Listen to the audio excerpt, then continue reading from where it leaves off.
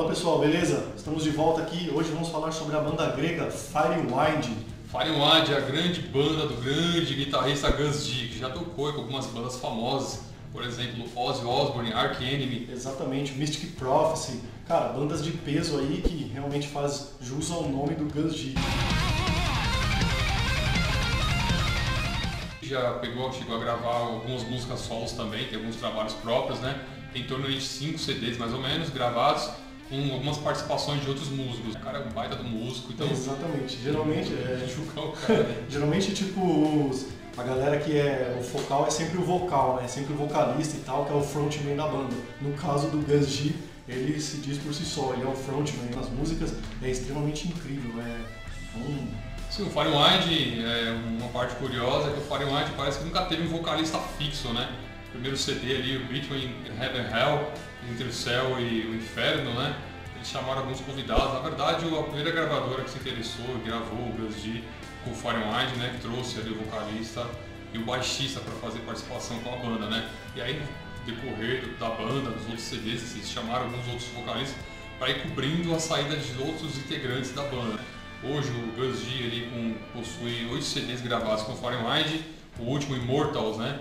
O CD gravado em 2017 já pela Century Records, outra gravadora alemã, né? Isso, nossa, esse álbum Immortals, já que você comentou, cara, é fantástico, porque na verdade esse álbum, a ideia, acredito eu que seja da banda em si, do Gus G, foi justamente trazer a memória e falar um pouco da história dos antigos guerreiros do passado. Então tem uma música que eles falam do Leônidas, né? This is Sparta!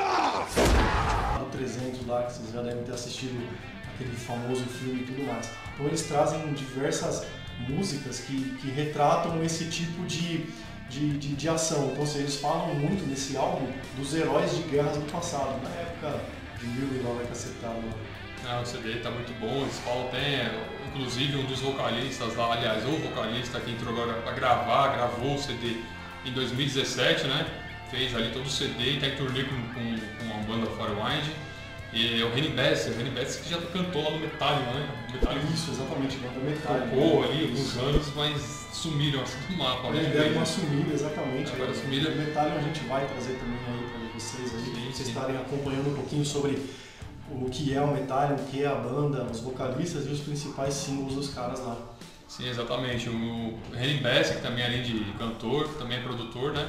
Então fez o CD aí com o Firewind, tomara que ele fique na banda, né? Durante um bom tempo gravando, né? Talento o cara tem de sobra, né? Então Exato. se ele tiver mesmo na banda, vai ajudar muito aí o Firewind a fazer vários símbolos fabulosos aí, como eles já vem fazendo.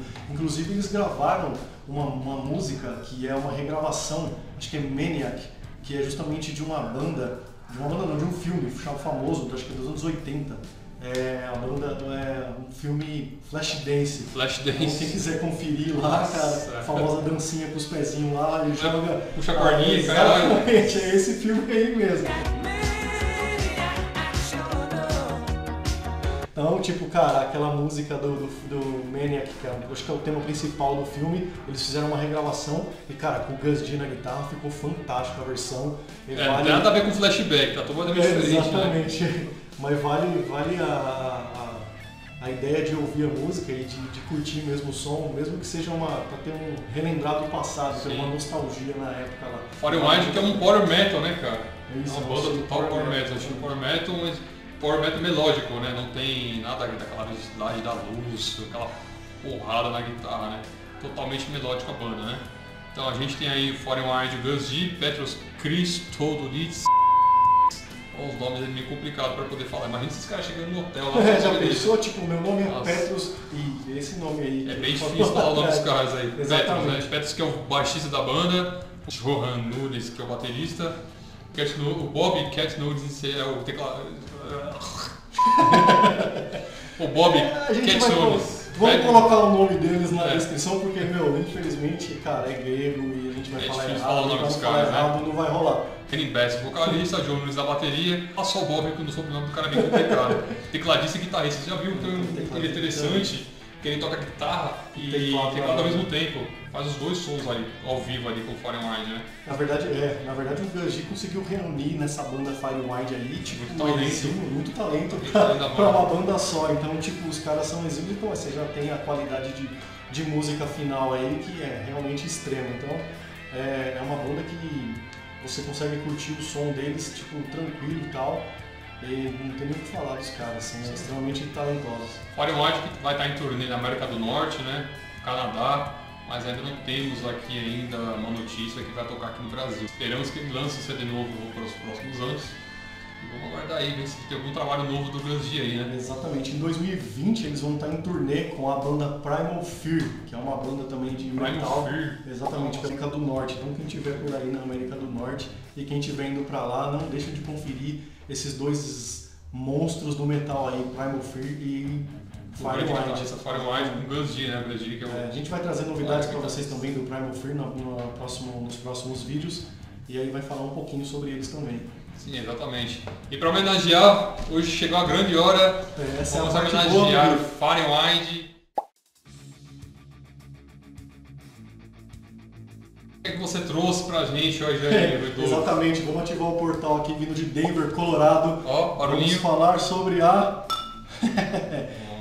Blue Moon, cervejaria produzida em Denver, Colorado. Originalmente é uma witbeer. Witbeer? Exato. Uma witbeer é uma Belgian White. Né? É belga a cerveja, né? É uma cerveja belga, do estilo belga. Né? Tem, na verdade, uma referência gigantesca aí do estilo belga. É uma cerveja que tem um bar em São Paulo, que é a Hoegaarden, que é famosa por fazer esse estilo belga. Na verdade é uma cerveja que tem traços de coentro e laranja. Coentro e laranja? Coentro e laranja, cara. Os caras conseguem. Porque a escola belga de cerveja, geralmente eles fazem essa mistura e dão certo. Os caras são fera em fazer cerveja também. Coentro? Exatamente. A Blue Moon ela foi produzida pela Mile Coors em 1995 nos Estados Unidos. É uma cerveja do estilo White, né? White o nome porque ela é uma cerveja bem clara e refrescante também. Foi criada pelo lendário cervejeiro Kate Villa, né? Na verdade é um cervejeiro fantástico. Hoje ele montou uma cervejaria à base de cannabis e tal. Então essa cervejaria ele tem lá fundada também, que é um outro projeto dele lá nos Estados Unidos. Ele acabou saindo dessa parte da Mile Coors, da cervejaria extremamente gigante lá americana.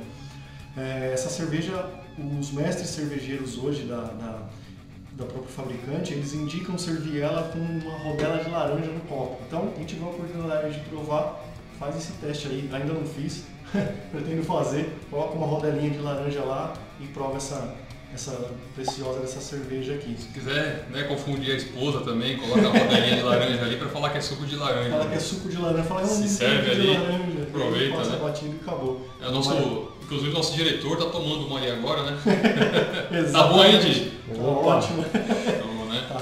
Essa cervejaria aqui, ela foi produzida em Coors Field, no estádio do Colorado Rockies Denver. Para quem não conhece, o estádio Rockies Denver é um time de futebol.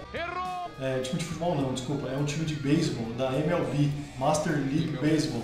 É o time de profissional da Liga Americana de Beisebol. Então, ou seja, dentro do estádio tem a cervejaria, cara. E aí, tipo, só quem realmente vai ver o time lá jogar consegue aproveitar e provar as cervejas. Atualmente, eles possuem mais de 47 medalhas no GABF, que é o Great American Beer Festival. O Oscar da cerveja? É como se fosse americano, né? Tipo, nossa, cara, é fantástico.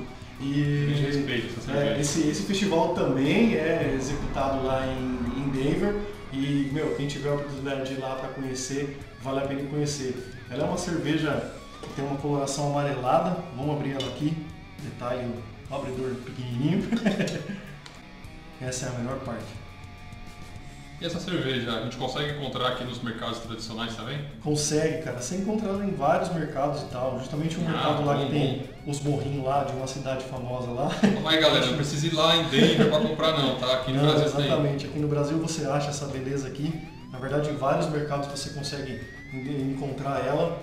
Ela tem uma coloração amarelo meio palha, tudo, um sabor bem cítrico e tudo mais. Tem uma espuma um pouco bem formada e tudo. É uma cerveja bem aromática e saborosa. Ela vai bastante no ingrediente dela o malte de trigo, além de casca de laranja e o próprio coentro. A laranja se destaca bem na cor dela, né? É, sim, essa coloração aqui mais amarelo palha é derivado do malte de trigo, né? Exatamente, é uma cerveja fantástica também, também é uma cerveja para o calor, exatamente. Cerveja de trigo é sempre... a base dela, né, é trigo, né? Qual a diferença da cerveja de trigo? Ela não tem um restinho de sedimento porque ela já é filtrada, então a coloração dela é essa daqui mesmo. Tem um aroma bem frutado, intenso, notas de laranja e no paladar apresenta bem leve e muito refrescante no final. É uma cerveja que é fantástica e ela atualmente é produzida com 5,4% de álcool aqui no Brasil. Tem alguns estados, alguns lugares dos Estados Unidos que ela é produzida com menos, devido à lei de cada estado e tudo mais. Tá certo, pessoal, é isso aí. Gostaram da cerveja, gostaram da banda? Então não deixa de ativar lá o sininho, não deixa de se inscrever, compartilhar as notificações, não deixa de curtir o canal e dar essa força pra gente continuar esse trabalho aí, beleza? Exatamente. Vamos lá então. Curte aí, obrigado por mais um dia aí. Valeu!